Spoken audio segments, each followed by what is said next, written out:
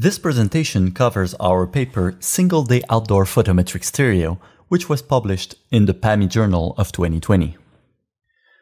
Photometric stereo is a technique that recovers object shape using several images from a single viewpoint lit from different directions. It has been shown to work very well in laboratory environments where lighting is controlled. However, performing photometric stereo outdoors remains a challenge since we cannot control the lighting. That causes a problem because to obtain a stable reconstruction, we have to light the object in at least 3 non-coplanar directions. The sun gives a lot more than 3 lighting directions over the course of a day, but they all lie on the same plane. That causes the photometric stereo problem to be under constraint, so we cannot reconstruct the normals accurately outdoors on small time intervals. To understand what is going on with outdoor lighting, we must understand how a surface patch is lit. Instead of taking the lighting from a single point light source, we consider the mean of the visible hemisphere in an environment map, which we call the Moonlight Vector, which is a valid simplification when analyzing simple materials with Lambertian reflectance. We have to redo this analysis for every different normal present in the scene. One of our contributions is a framework to analyze and predict the photometric stereo reconstruction quality when using photometric cues.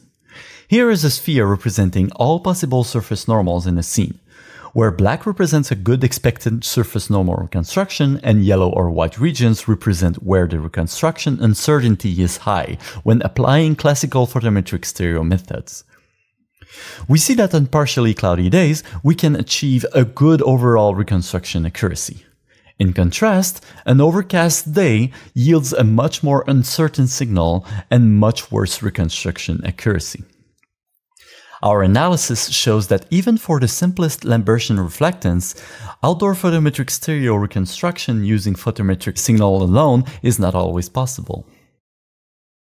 Analyzing the behavior of the Moonlight Vector throughout the day helps us understand what makes outdoor photometric stereo work.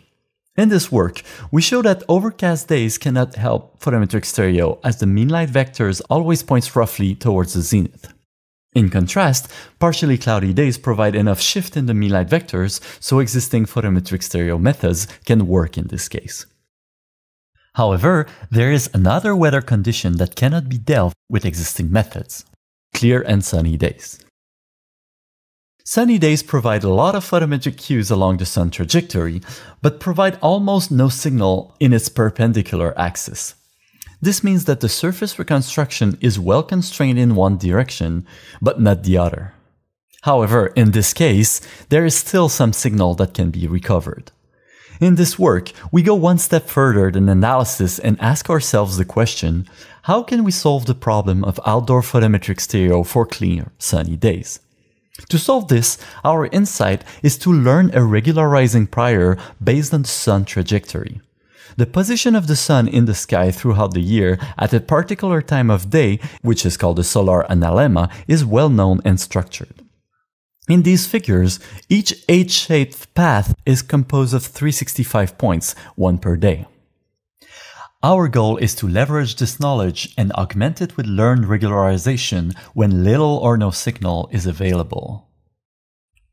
To perform this, we use a neural network, which takes as input 8 patches of images lit throughout the day and estimates all normals within the patch.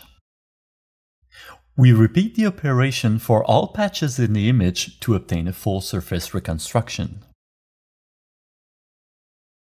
To train this network, we use the Laval Sky HDR database to light the blob dataset from Johnson et al. We simulate multiple geographical locations during training. We also prevent training bias towards the blob's geometry and ensure good generalization on real objects by using windows of 16 by 16 pixels during training. Enough to observe the local geometry, but not large enough to recognize the old object. Our method yields state-of-the-art results on test sets of render using real captured lighting, showing an almost 40% improvement over the previous state-of-the-art. Here are some results of our method on real captures. The left-right axis is well constrained by the sun trajectory, while the up-down component of the surface normal is mostly left to priors. Thanks for your attention.